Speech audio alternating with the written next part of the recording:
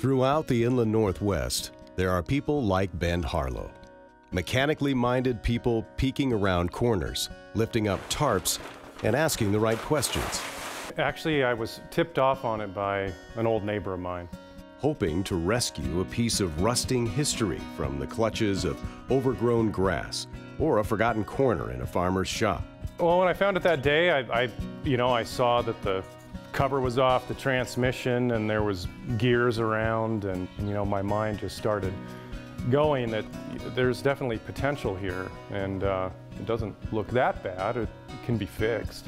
What Ben unearthed that day was a 1948 Gibson tractor. You can pull plows behind it and,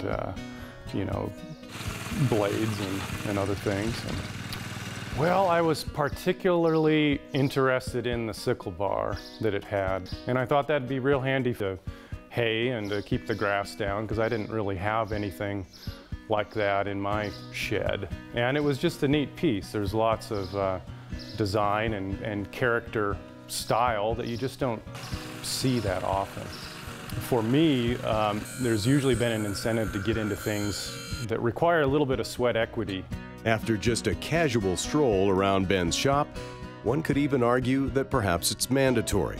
So the first thing I wanted to do is see if the engine would turn over, see if I could even get the engine to run. Spending an hour or two on the engine got it to start right up.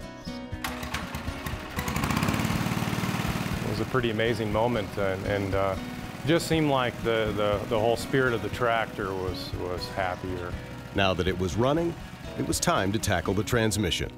I had just posted some pictures about this tractor and just mentioned I'm looking for this type of Borg-Warner transmission, and lo and behold, some person I had never met that was into other tractors said, I think I've got one of those sitting on my shelf.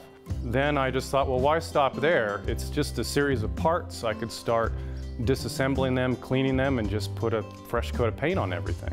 The tiller steer is pretty interesting, just the single lever to steer with. My wife likes to call it the Widowmaker tractor because she thinks that would be harder to operate than a steering wheel, but I've described it as, well, you could basically lose one arm running the machine and you'd still have a good arm to steer it.